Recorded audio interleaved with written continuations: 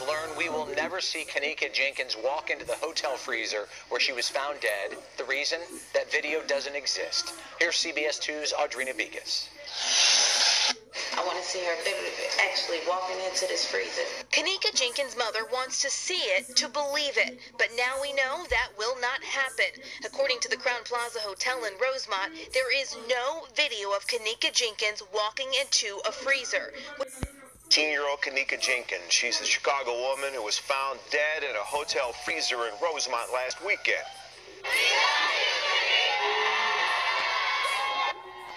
Family and friends gathered at Doug's Park today and released purple balloons in her honor. The memorial turned into a protest when some of the mourners left the park and walked to the FBI Chicago office. They want the FBI to look into the case.